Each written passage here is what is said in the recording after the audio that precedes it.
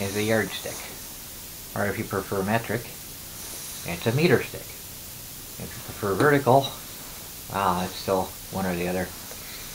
Technically, it's not a true yardstick, because the yard ends right here, and a meter is about 3 inches longer, or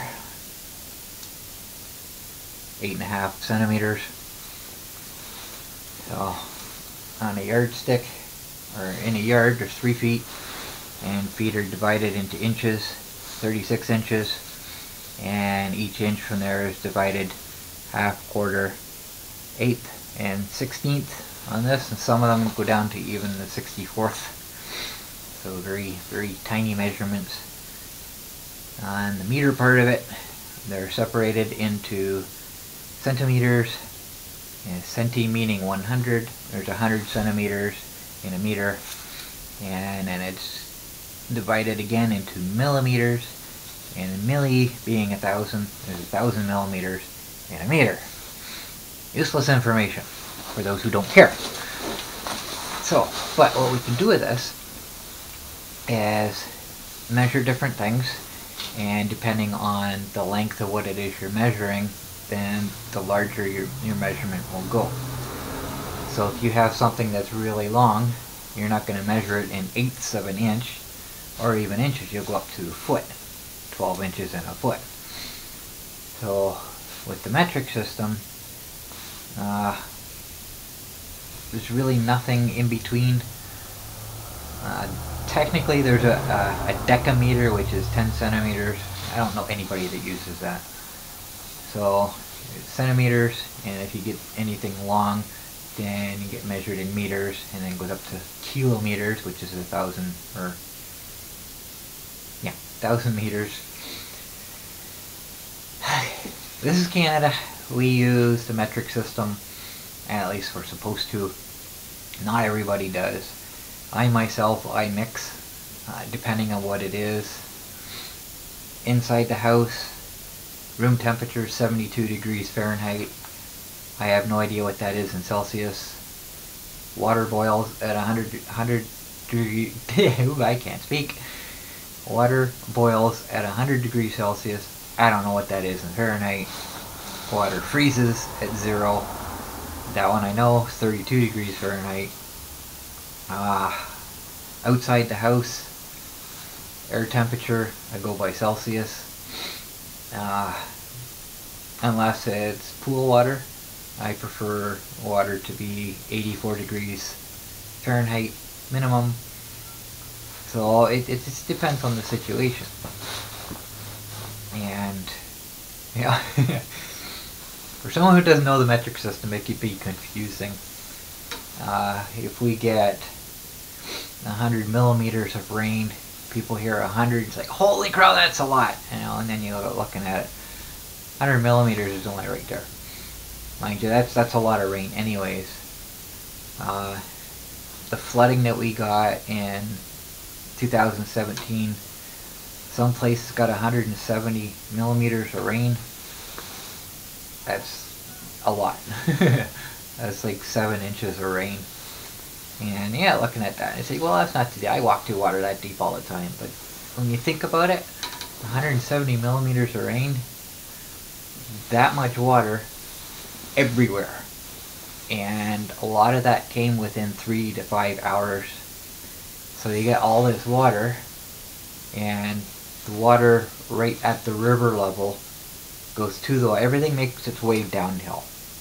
And whatever's closest to the water is going to be there already, and then gradually over the next little while everything uphill is going to work its way down. That's why we get a rainstorm that lasts an hour or two, and then the rivers swell up. The rivers will be up for hours. That's why, because all that water uphill is still making its way down, and that's a crap load of water.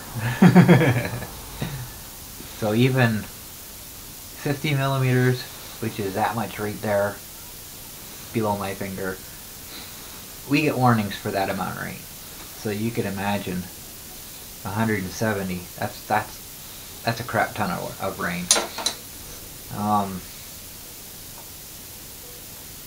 Other things that actually make use of the metric system but aren't actually metric. We start going voltage. Voltage is not metric. Resistance, capacitance, anything electric, watts, amps, not metric, but it makes use of metric. When you get down to the little tiny little measurements, it goes into milli. So we get milliamps, millivolts, which is 1,000th of a volt, which is very tiny. So different things make use of the metric system. And time itself, time is not metric. You got 1 year, which is the amount of time it takes the Earth to rotate around the sun. 1 day, the Earth rotates around itself. And hours, which is, I don't know where they come up with the 24, but 24 hours in that one cycle. None of that is metric. But then the hours is broken down into 60 minutes. Again, I don't know where the 60 comes from. And then the minutes are broken down into 60 seconds. None of that is metric. But once you get less than a second, it goes metric. You get a millisecond, which is 1,000th of a second, which is very, very, very quick. So time and distance can also be mixed. So if you go miles per hour, kilometers per hour, one's metric, one's not. If you get really super long distances, then you have to measure with something even bigger. Miles and kilometers are too short. So then you get into light years, which is not metric. A light year is kind of mind-blowing when you think about it, because light is super fast. I'm not sure what the exact speed is, but if you see a light way off in the distance, the moment that light comes on, you almost see it instantly. And a light year is the amount of distance that light will travel in a period of 1 year. That is a super long distance. That's just mind-blowing. How do you measure that? So, anyways, I got thinking about this and why they use different measurements. We'll go with time. You get year, day, hour, minute, second, and then it goes into metric. So you get 1 second, and you go down to milliseconds. Well, what if you want to measure in between? So, okay, well, we got 900 milliseconds. So why can't you go any smaller? Like, why is it? I'm going the wrong direction with that. I meant to go up, not down. So you got 1 second, and then you got a minute, and then an hour. Okay, so you got 60, and then 60. I hope I'm explaining that right. So you got thinking, well, what if there's something in between? You don't want to measure with 60. Well, why is there no centisecond? Why is there no 100 seconds? Now, you start off with metric. You got nanosecond, picosecond, millisecond. Actually, picosecond is very, very tiny. That's like 1/millionth.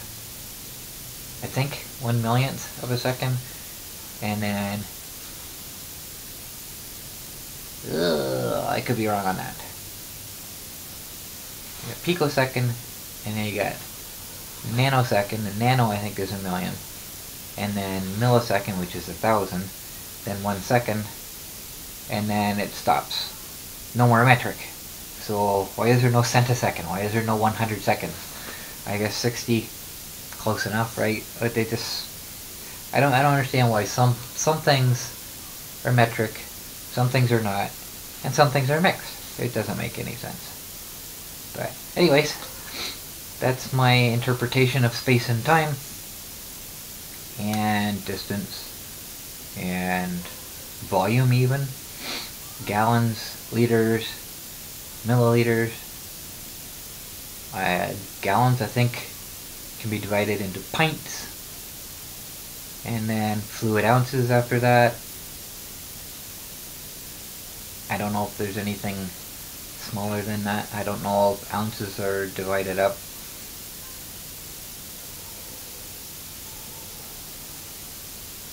I'm not sure. So one thing I find confusing about the imperial system is ounces can be fluid ounces, or it can be weight. Ounce and weight. And I'm really not sure how much an ounce weighs. Well, obviously an ounce weighs an ounce, but I mean, like, to hold it in my hand, I couldn't tell you, oh, that's about an ounce. And same with metric.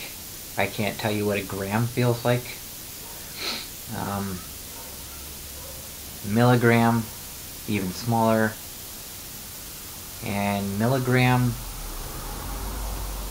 is even used in liquids. I only know of one instance, and that is medication. Other than that, liquids are usually liters in metric anyways.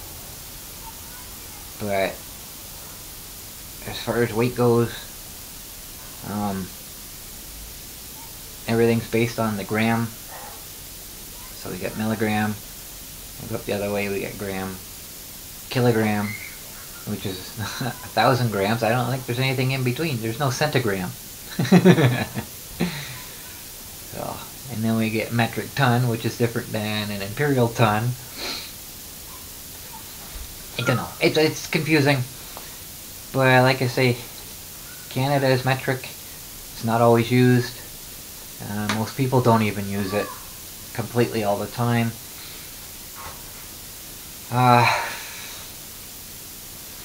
Metric system came in early 70s. I think 1972, 1973. In which case I was 6 or 7 years old at the time. So I grew up with the metric system. Why I don't always use it, I don't know. When I was in high school, late high school I think it was, I was working at a lumber yard. It was always feet and inches that we dealt with. Never dealt with centimeters or meters or millimeters. I don't know. It's just kind of weird. Just one of those things, I guess. Just to make life confusing. But when I make my videos, I whatever it is I'm talking about, and then I'll convert it, put the conversion on the screen for those who don't use one system and use the other, or vice versa. And I just make it easier, so you know what I'm talking about. And when I say 100 millimeters, you know exactly how much 100 millimeters is. And not freak out thinking it's a whole lot. So I remember watching one time, watch a weather map. If it's Canadian weather, the entire map should be Celsius. If it's US weather, the entire map should be Fahrenheit. I don't get why they split them. So I saw a joke one time. Somebody showed a weather map, and the guy was explaining what the temperatures were. In the US, it was Fahrenheit, and then in Canada, it was Celsius on the same map. So, unless you're watching from the country that you're interested in, if you want to travel to, the other country, you're going on vacation or whatever, you want to see what the forecast is. You have no idea because it's completely different. And I remember the joke. Somebody saying, it's like, wow, look at that, the temperature really does drop when you cross the border, right? Talking about when you go into Canada. Because it's amazing. I don't know if it's still, but it was amazing the number of people that come to Canada in the summertime expecting to go skiing. Right? Because they get the impression that Canada's winter all the time. And that's just not the case. And the same with, Canadians going to US, I would imagine, going down there and expecting, hot summer temperatures. And in the winter, that's not always the case either, because Texas can get snow every year. It's just, you just never know. And even in summer, we're not guaranteed summer weather here. My birthday is at the end of June, and I don't remember what year it was, but we had snow at the end of June. Nothing accumulating on the ground, but it was cold, and there was snow falling from the sky on my birthday. I was not impressed by that. I don't remember when that was, but that was a long time ago. I was still living with my parents, so at least 35 years ago. So that's, thankfully that's only happened once. Well, we've had cold summers, but I only ever remember snow once in June. End of June anyway, so hopefully I never see that again. So anyways, that's my explanation of the meter stick, or the yardstick, or if you speak French, it's in metrique. So that's kind of interesting because this is made in the U.S. Yeah, made in USA by Benchmark, but they've got metric conversion on here, and they've even got French. So we got volume in English, volume in French, length in English, length in French. So it just kind of gives you conversion. So if you have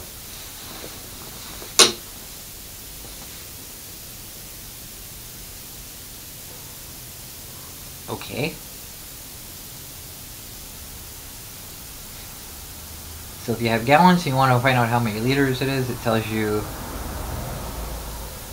But I just realized there's imperial gallons and gallons. I didn't know there was two types of gallons, and there's quarts, pints, fluid ounces. So if you have an imperial why do I have a problem with that word? Imperial gallon, and you multiply it by 4.55 times, and that tells you how many liters it is. And a regular gallon, whatever the difference is, 3.78 liters. 1 quart is 0.95 liters, 1 pint is 0.47, and 1 fluid ounce is 29.57 liters. So there's 29.5 liters in a fluid ounce. That doesn't sound right to me. That looks like 29.75 to me, or 57. Where did it go? Oh, that's milliliters. Okay. So they stay.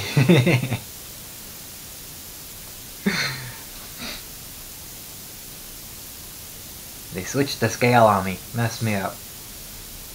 Anyways, that's all I got.